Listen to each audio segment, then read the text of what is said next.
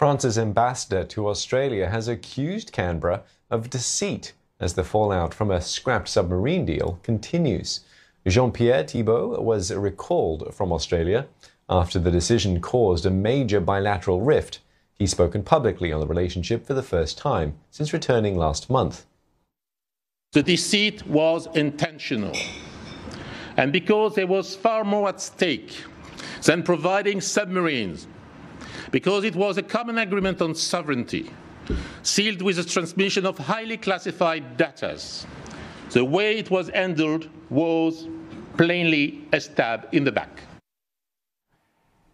Mr. Thebault says this is a new low for the relationship.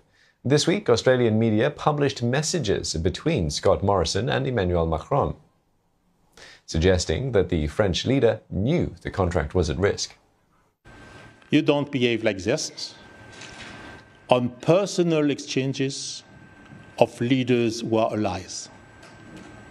But maybe it's just a confirmation that we were never seen as an ally. But doing so also sends a very worrying signal for all heads of states. Beware. In Australia, there will be leaks. And what you say in confidence to your partners will be eventually used and weaponized against you one day.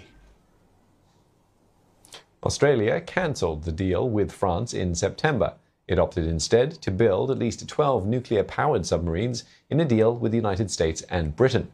The new alliance, dubbed AUKUS, is designed to give Australia access to nuclear-powered submarines for the first time.